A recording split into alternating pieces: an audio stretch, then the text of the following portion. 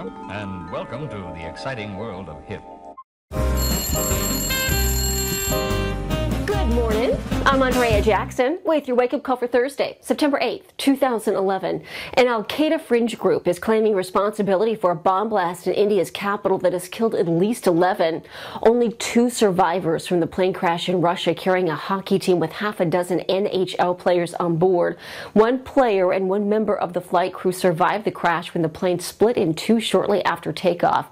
President Obama will explain how he plans to come up with $300 billion to jumpstart the jobs in the economy tonight in his speech to Congress.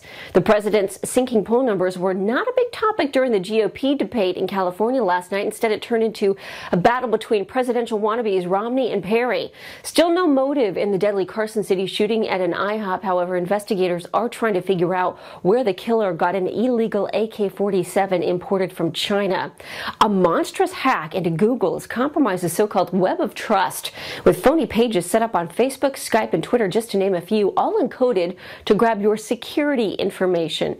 The crane repairing earthquake damage to the National Cathedral in D.C. toppled, damaging the gift shop, 2 nearby buildings, and several parked cars. Lightning forced the crane operator to lower the boom way too fast.